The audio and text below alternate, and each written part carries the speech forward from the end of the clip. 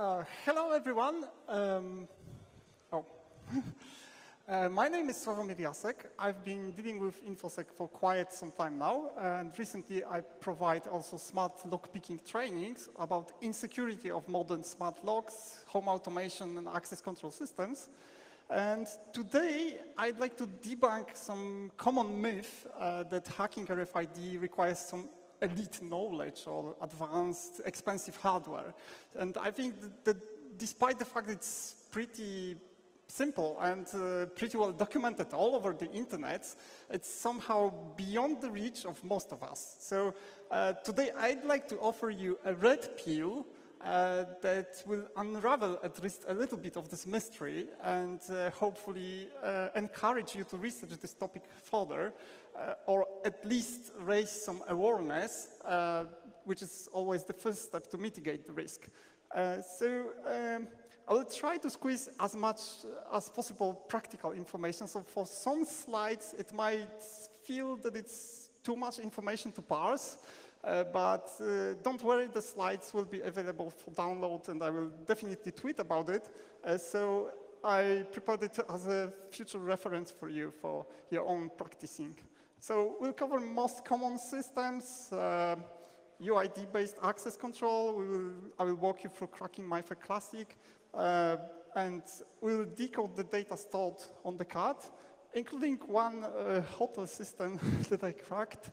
And I've created MasterCard that unlocks all the doors, but unfortunately, I can't tell you all the technical details about it because the vendor doesn't plan to patch it. And I will also give you a small sneak peek about my recent research regarding mobile access control systems that unlock the door using NFC of your smartphone. So just an obligatory disclaimer, I'm sure no one of you wants to get to the jail, so do not attempt to break the law. I believe you are pretty aware that that NFC RFID is everywhere. It's used for access control, bus, train tickets, e-wallets, loyalty cards, and so on, contactless payments, and even a tiny tooth-mounted sensors that can track what you eat. But where do we start with these cards? Well, first, you need to know that there are lots of various different types of cards. And most commonly, they are divided into several types based on the frequency on which they work. So we have so-called low-frequency cards. They are quite often referred to as RFID. For example, EM tags are very common. We have the high-frequency cards, like MIFARE. We also have lots of different systems working on different technologies, but we will not focus on them today. And how do you recognize the card type? Well, if you just take a look at it, it won't tell you much because this may be low-frequency or high-frequency cards. So just by the look at it, you usually won't be able to tell what type of card it is. Actually, the coil itself can be pretty small. It can be even implanted in the hand.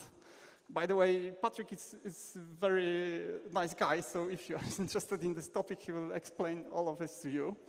Unfortunately, we can't use implants for now as bus tickets because, especially if your name is Meow Ludo Disco Gamma Meow Meow, who was fined despite having perfectly valid bus ticket, but built into his hand. Going back to how can you actually recognize the card type? Well, the most simple thing you can do is just to use your mobile phone that operates on the high frequency. And there are free mobile applications that I will reference to you a little bit later. And if your mobile phone just simply recognizes this card, it means it will tell you a little bit about it, but if not, it's probably the low frequency. Let's start with access control. The simplest access control systems just store UID on the card. And the UID is just a few bytes. Sometimes it's random. It's read-only, and it's freely accessible to read. So anyone who is in close range to the card can read it. And the reader just checks for the registered UID, whether it's valid or not, and gives you access. So the whole security of this is based on the fact that the manufacturer sets this UID on the tag, and it cannot be altered because no one else knows how to make such tag. And guess what happened next? Well, of course we have tags that can change this UID, and depending on the technology, you can use T577 or the magic UID for MyFair, and you can buy them for like 30 cents at this moment. But if you actually want just to clone a card, a UID, you can just simply buy this $9 RFID card cloner, and it will do the job. You just read the original card, you press it against the card to duplicate, or you can use also other form factor, and it's done. Basically it. So if you compare this to a typical most common USB NFC reader that just allows you to read the tags, not clone them, it looks like a little bit overpriced. But fortunately, we have Live NFC. It's an open source library that exploits hidden row mode of this chip. And this row mode allows us to do a lot of interesting things, like emulating cards, cracking them, cloning, and so on. And the good thing is that you actually don't need to buy this one, the USB one. You can just simply buy PN532 bare module that comes starting for $4. Well, actually, the cheapest ones have usually poor antennas, but oh, this is how it looks like. But it usually works good enough. So we have prepared, we have selected the ones that work good enough, and have created some called NFC Research Toolkit that you can win. And I have several of them for you today.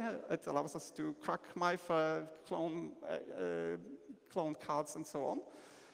And we've prepared several challenges also. So I will start with the first demo.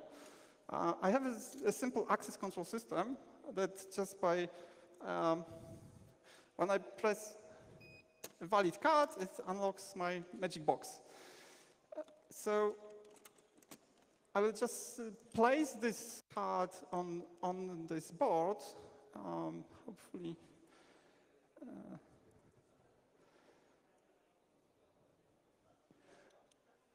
Okay.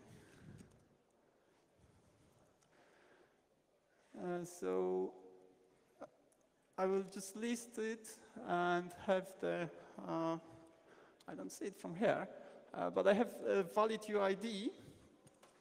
And then, oh, here it is. Okay. Then I will just take this magic card and place it on this reader again.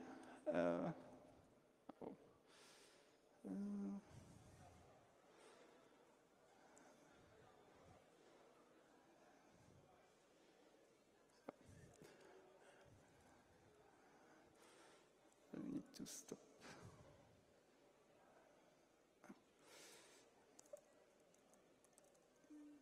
I will just set the UID. Okay. 5. And it should, now this magic card should unlock this. And it works. It's just that simple.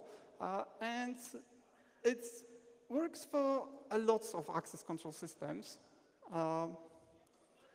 Like, I've seen it in banks and offices and apartments and so on. So you might be surprised in how many buildings it works.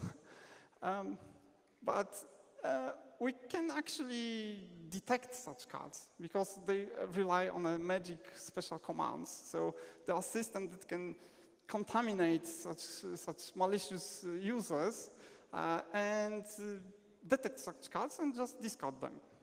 So I have a first question for you, and I have a reward for the answer. What's the Chinese answer to this problem?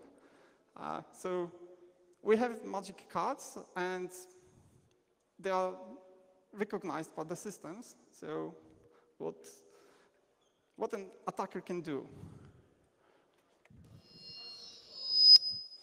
Yep.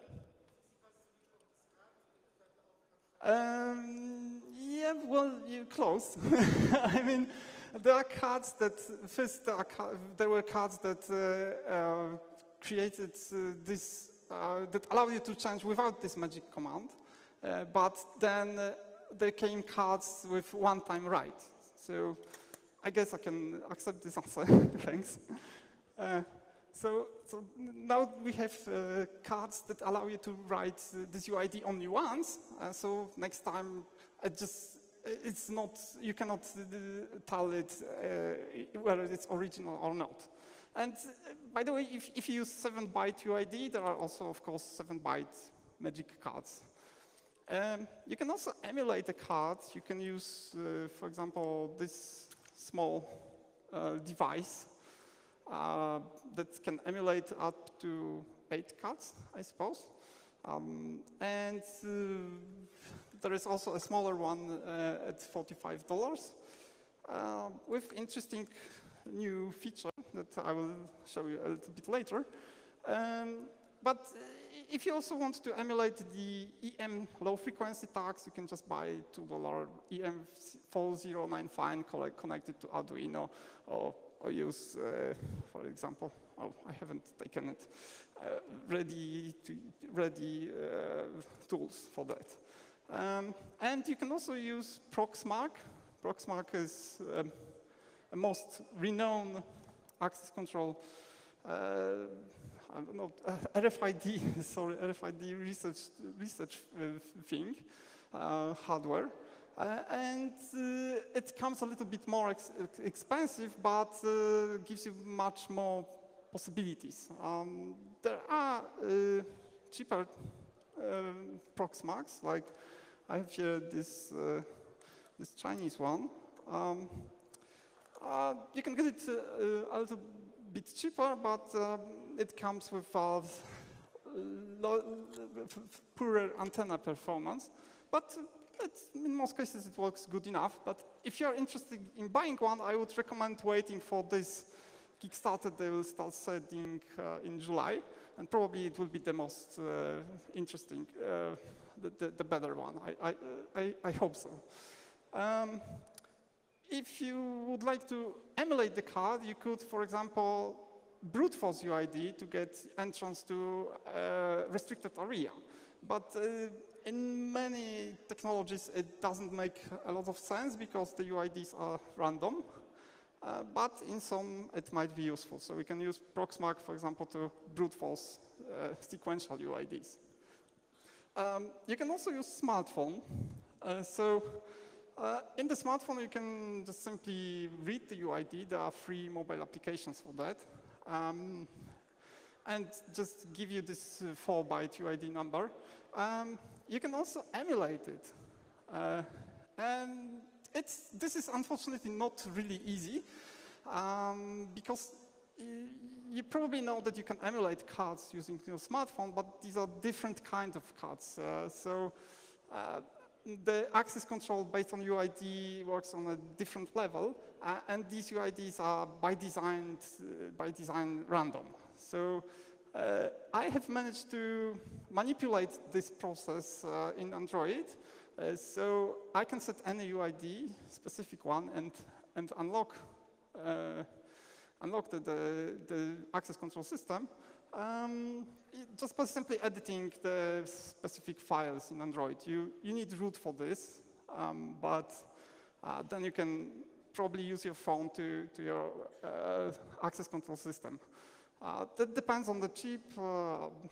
Just edit these config files in a proper way.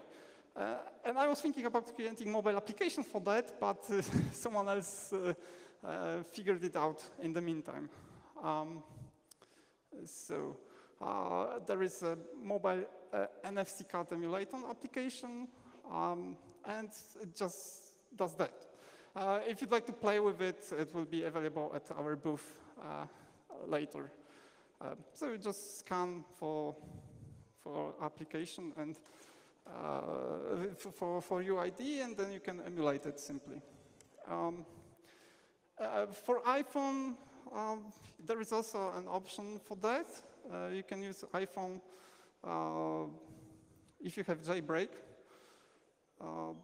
and I will just start the TAC emulation, and it unlocks the system.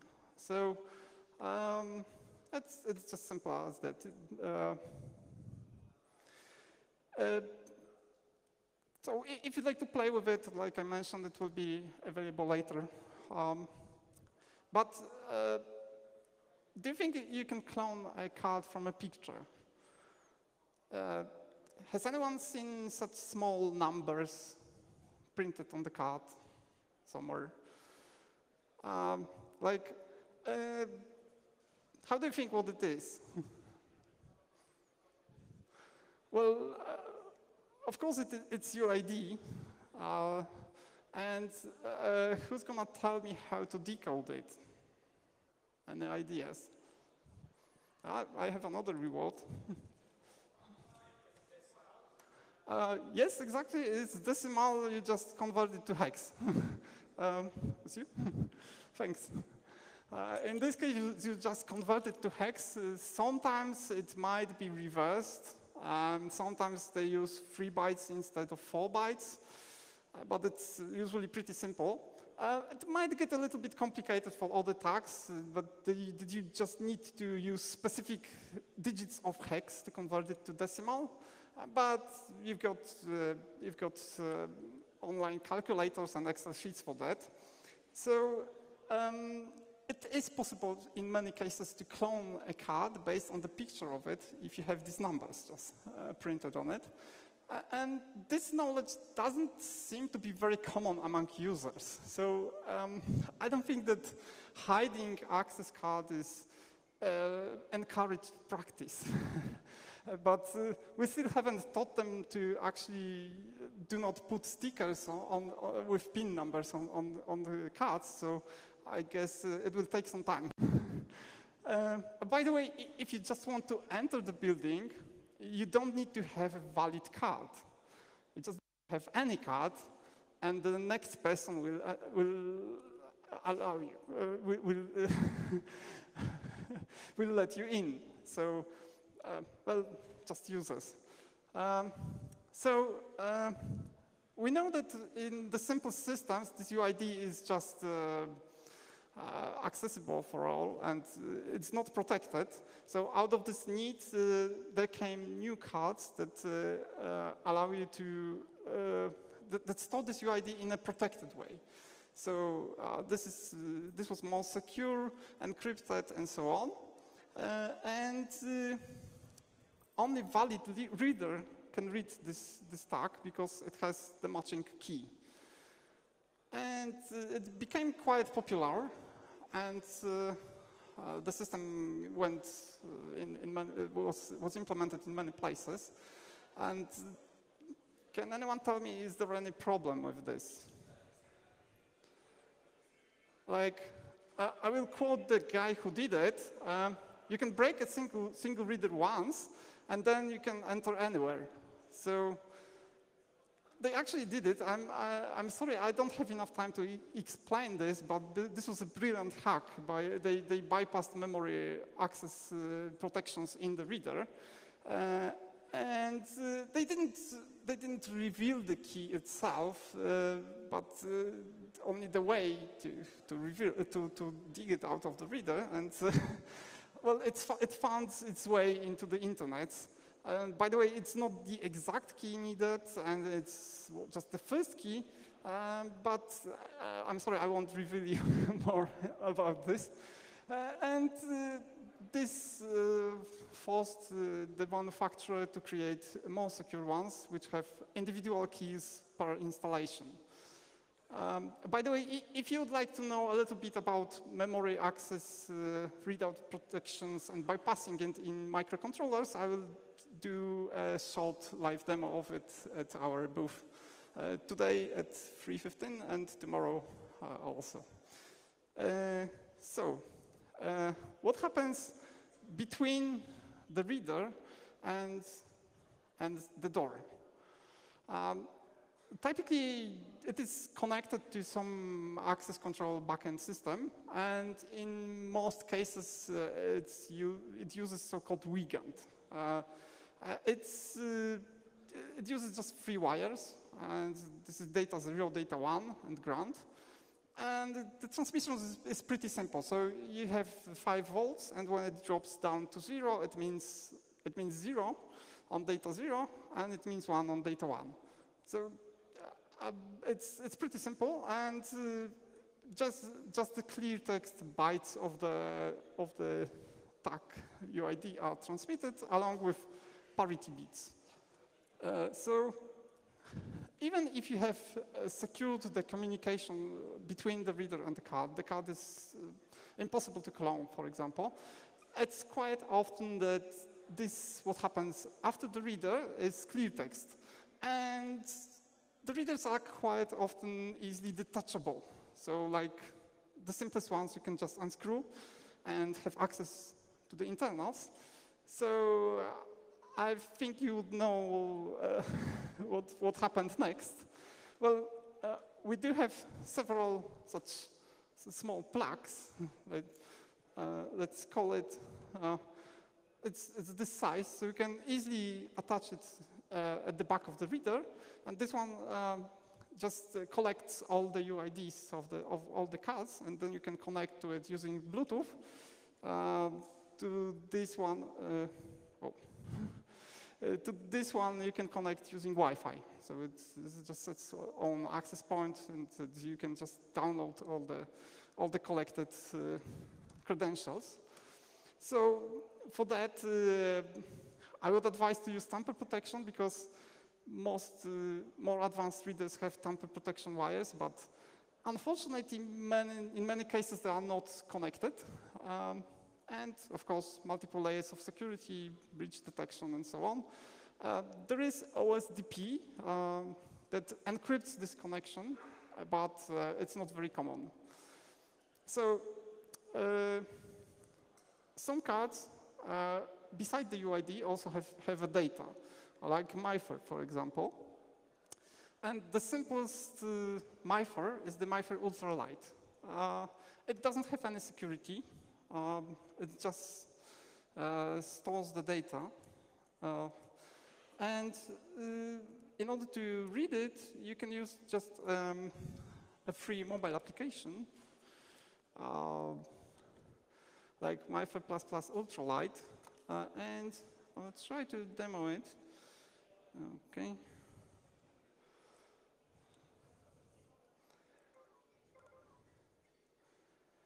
So I have this mobile phone. I'll just take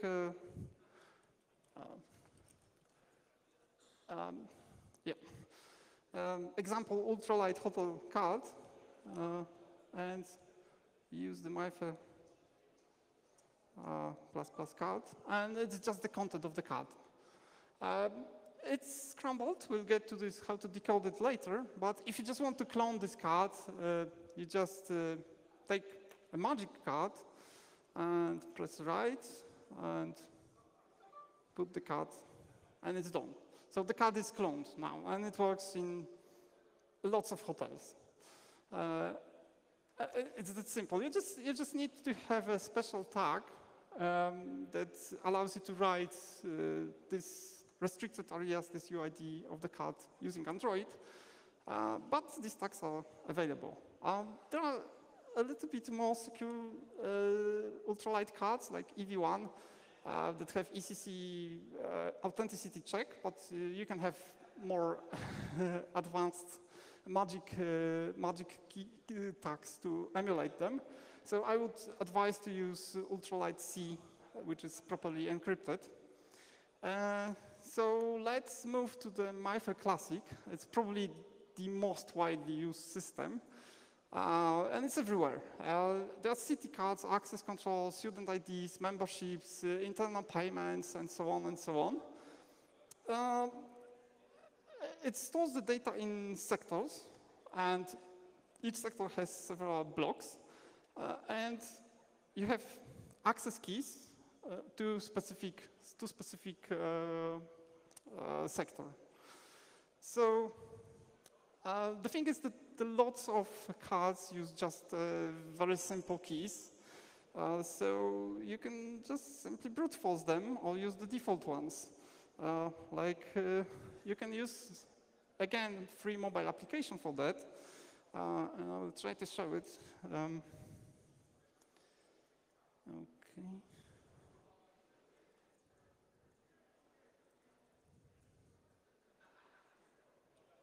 Oh, yeah. So I will just take a simple MIFARE card. I will try to read it.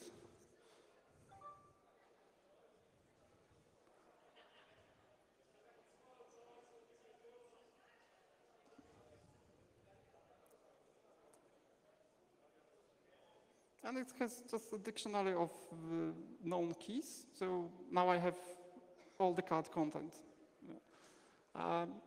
If I only know the proper keys. I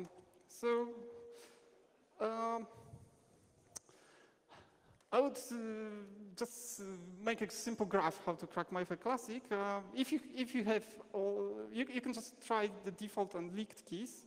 So then, if you succeeded, then it's well done. It may take a few seconds, for example. But if you don't have all the keys, and if you have at least one, and it's quite often that some sectors are left with the default keys, you perform so-called nested attack. I will a little bit fast forward here because it will be just for the reference. You can do this nested attack using even this cheapest libNFC. It takes like several minutes. And if you'd like to do it using Proxmark, it takes about 1, maybe 2 seconds per key. So it's not really time consuming. So again, but if the card is properly secured, so it doesn't have any keys left in default, then you can use another attack that works a little bit slower. Using this hardware, it can take up to an hour, but using Proxmark, it takes about 30 seconds. And if you have at least one key, you can proceed with the other attack. So these attacks were just a simple implementation flows, like problems with random number generator or a side channel. So it was quite easy for the vendor to patch it by releasing special improved hardened cards. So we have MIFARE Classic EV1. It fixes the export vectors, and these attacks do not work anymore. But we have another attack, which came out in 2015, and you can also use this hardware for this attack. And there is a tool that automates this very easily. It's called My Lazy Cracker. And you can perform this hard nested attack also using Proxmark if you want. But what if you don't have any keys on the hardened card? Well, then you can still recover the key, but by online attack, but you need to go to the reader. And you need special hardware like this, for example. It's $45 hardware. You just program it using GUI to collect the keys, let's call it, to sniff the communication, and then come back to your laptop and crack the key. Okay. So, final NXP recommendation from 2015 is do not use the MIFARE Classic. Well, of course, it's not easy to upgrade such systems. So they use some workarounds that make the attack more difficult, like enforce you to buy this and go to the reader. Well, these are like workarounds that do not completely fix the problem. So you should migrate to a more secure chips like this Fire, for example. But it's also important to implement them correctly, because I have seen systems that use this Fire but check only for the UID. Of course, it depends on the implementation. Okay, so we know how to get access to the card content, but as you probably noticed, the example hotel card I showed you was somehow encoded. It's quite often encoded using this individual UID, so it's diversified fed cards, so the same data is stored in a different way on a different card. So let's take a look at two cards from the same room, for the same room and the same hotel. And the red ones are differences, and they are pretty different. Well, even if we discard this card UID that's in the beginning, I suppose at the end is some kind of checksum. So in the middle we have encoded access card data, and it's pretty different, but do you notice anything suspicious about it? How can we decode it? Yeah, the repeating 7E or 8.2, like, yeah, thanks. And the question is, how can we decode it? Like, yes? Yeah, probably. Yeah, we don't know the key.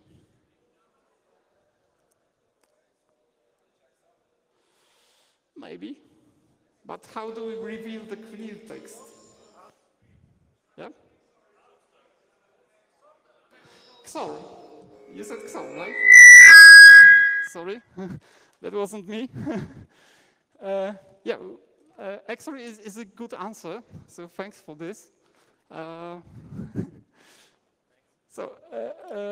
If we just XOR this by 7E, well, we can assume that probably over there are just zeros. So we will just XOR this by 7E, and we'll get the, let's say, the clear text version.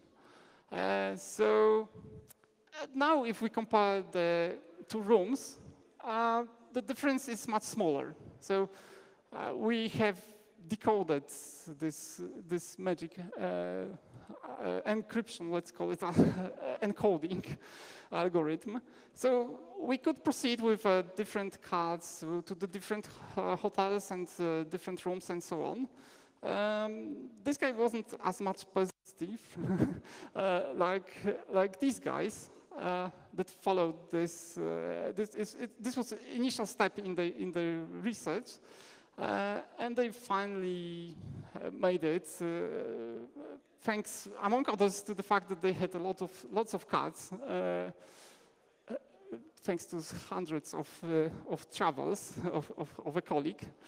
They got the hotel software from FTP, and they also got the serial number that was in the software manual. So they were able to create their own MasterCard. But it didn't work in real hotel because all the hotels have individual keys. So they got MasterCard from a friend hotel and just tried to fuzz it. What's the minimal bytes required for this to work? So it turned out that just by having any guest card and a few brute force, they could create MasterCard, and they used Proxmark for this. So it's about how it worked. But I have for you another hotel that I have reversed and created MasterCard for it using similar techniques. So I have another reward. So this is the hotel data. And the question is that I have checked in yesterday evening. What time is my checkout? Can you find the date? Yeah, exactly, thanks. So it's pretty, yeah. And how about the room number? 114. Yeah. So this hotel stores the data in a very simple way, this hotel system. And I have managed to create a MasterCard that unlocks all the doors in a given hotel. Actually, in all the hotels that use it. And it takes me about a minute if I just have a guest card for this. But I'm sorry, I can't tell you exactly how I did it because the vendor doesn't plan to patch it. So it will have to remain a mystery. Well, maybe I will just give you a short video. It was one of the hotels that uses it. It was a 4-star hotel. I won't tell you where.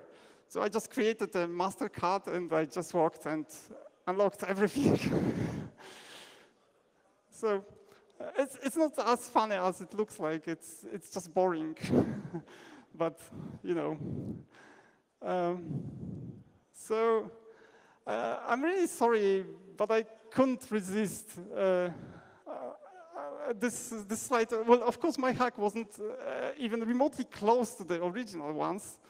But well, I just couldn't resist, and I just had to put this slide. By the way, this vendor has a website, and on its website, it has a list of all the hotels that implement the system. So you can browse by the country, and you can browse by the hotel name, and so on. There are lots of pictures. There are, in most cases, very luxury hotels. And I'm sorry, I won't give it to you either. You will have to believe me that this is true. And I suppose not a lot of you know that you can create some kind of special card that's called crime scene card. So it locks the door permanently, and you cannot open it even if you have a MasterCard. So the door needs to be forced open, and the police needs to break it. So I'm sorry, I won't give it to you either. But what's actually real risk with it? Well, you might argue that some hotels still use such cards, like this plastic with just printed small dots. We've seen this in real life like 2 weeks ago. We use much less secure keys in our doors every day. Of course, there's monitoring guards and so on. So what's the problem? Well, of course, it depends. If you didn't hear this, I recommend to reading it. It's a great story of a hotel hacker by Andy Greenberg that used just the DEF CON published information about how to break special hotel locks, and he was just driving several years and stealing everything from towels to TVs. And another story about assassination of one of Hamas leaders was also related to hacking hotel door locks. So enough for hotels. If you are interested in city cards, there is a recent mobile application that just reads the card data and decodes it, how much has left and so on. It's not intended to be used as editing the data, but you can see how the guy reversed the thing. He just took several trips and just compared the diffs of the binary. And some vendors used very simple ways, this static keys and so on. So even in Poland in 2013, it was already a mobile application that, of course, if you have the keys, you can use just simple mobile application to access the data. And they figured out how to decode it and clone it. And recently, also, another guy was sentenced for claiming money back from Oyster cards. But it took 7 years for Oyster cards to switch to a different system.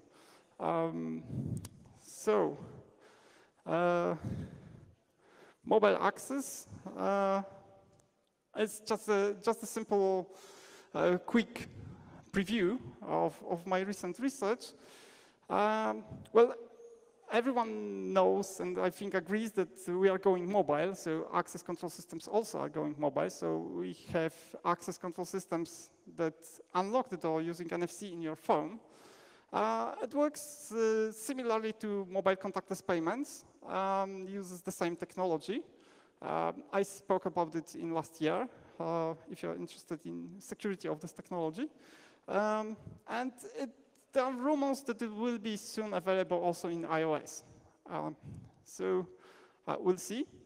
In most cases, of the systems that I have checked, it's just a new mobile application that works as a card. So it connects to this reader, and in many cases, we still have this WeGAN thing in the backend. The mobile application just stores the key that is specific to the reader, and this UID that is based, this user-specific UID. So what could possibly go wrong in such system? Well, of course, malware, for example, could steal the card data from your phone. But there is another risk. A malicious user that has full control over his phone, he could manipulate this card data, this UID stored in his phone, and try to get access to other restricted areas. And it was actually the thing that I managed to do in one of the systems. There is also another attack. A malicious user could get administrative access to the reader also. It's just they often use the same keys, but just a different content. So I will probably publish some more info about it soon. And I think many vendors are just missing a new opportunity to make it right. So we could create an end-to-end encryption from mobile phone to the backend if we just exchange the backend, and individual keys that are mutually authenticated. And I've seen just one single system that works like this. So, by the way, it's not really easy to get such system, not only because you have lots of, it takes usually like 1,000 UIDs and multiple readers to buy, but also if you try to ask for this to get it for testing, the vendors get suspicious. So from one vendor, I got this email. Well, maybe I shouldn't have emailed him from smartlockpicking.com. but I'm really glad that he was so honest, because it allowed us to cooperate further, actually. I guess we're just running out of time. For the end, I'll just finish with some risk considerations. Like we measure the risk by the impact times probability or ease of exploitation. And in the beginning, probably it was very difficult to exploit such systems. Like you needed to have this Proxmark, which was way more expensive at the beginning. No one knew how to do it. But with time, the conditions to exploit just are very easier. I think we may have already crossed this thin red line that makes this risk real, in fact. So you should, of course, design the system properly. And I would always repeat that own crypto is a bad idea. Not always the secrecy is a bad idea. In such systems, you can use non-public specification, but this specification, this system should not require the secrecy. So once the specification is public, no one is able to break it still. If you just want to try some of these tricks that I showed you, you can just visit our booth over there near the chill zone. And if you're interested, I'm also providing trainings about it. The next is in Hacking Paris. So, any questions? I will trade it for a good question.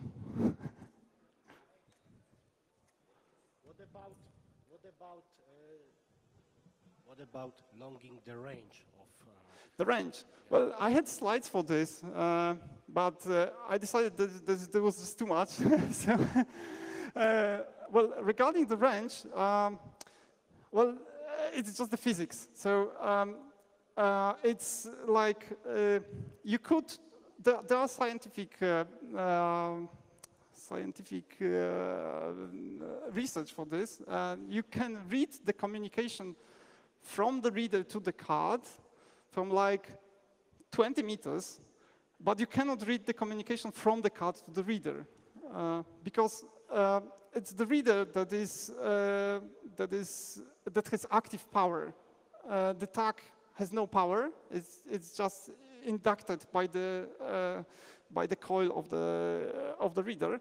So the communication from the tag to the reader you can sniff from like max 3 meters, but in practice, actually you can do it in 60 centimeters, and no one, to my knowledge, managed to do it better than just buying a more expensive reader that reads the tags from 60 centimeters and just plugging this special hardware to the back of the reader and turning it into the sniffer. It was actually featured in Mr. Robot, for example. Yeah. And what if you have 2 antennas? Thank you. No, it doesn't help. There are more different problems like the quality of the signal, and you could fry the chip if you use too much power and so on. So, in practice, I think it's just the better readers that can access the tag from a distance. Thanks. Okay, you showed tools to dump MIFARE blocks with data, but the specification of, here. Oh, sorry. Yeah. It's just the light. But specification of MIFARE brings counters blocks. So yes, how many yes. of this software, because some of the yes, tools like you can have counters or Folk, they can dump those blocks, but these tools for smartphones, they got ability to dump these blocks with the proper content, or are made only for data blocks? Yeah, well, using blocks that are counters, it's one of the tricks that you can limit a little bit the risk, but it's still possible to reveal them, not using mobile phone, to my knowledge, I was curious that if the software for the smartphones got ability to dump those blocks. I don't think so. I haven't actually researched it very deeply, but the one that I figured, I just did it in a different way, not using smartphone.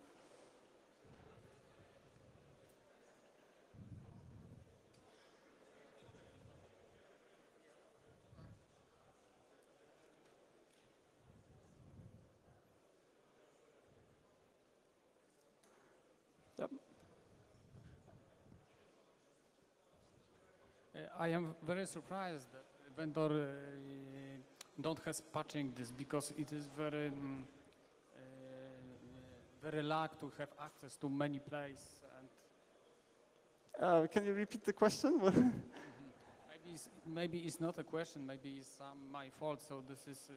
I'm very surprised that the vendor cannot wants to fix the bug that you find. Yes. Because It's a common problem for security researchers to explain your intentions to the vendor. Like, yes, it's very difficult to explain.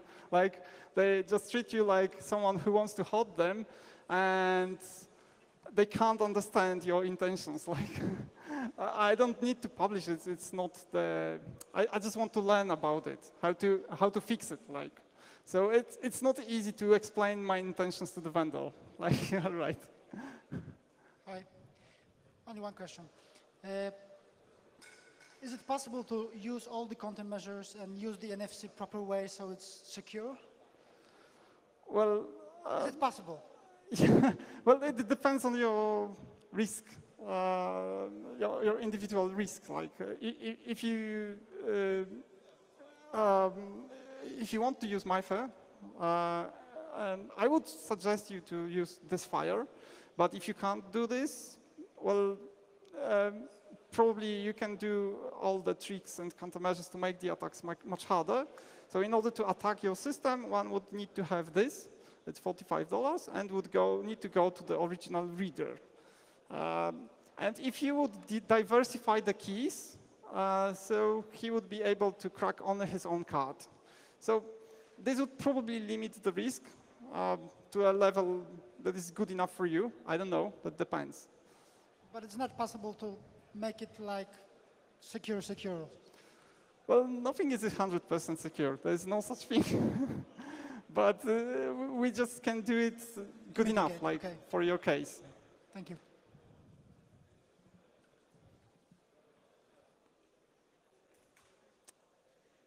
I think we don't have enough time, but I will be around at our booth. And if you have any more questions or would like to play with it, just feel free to reach me anytime. So thank you.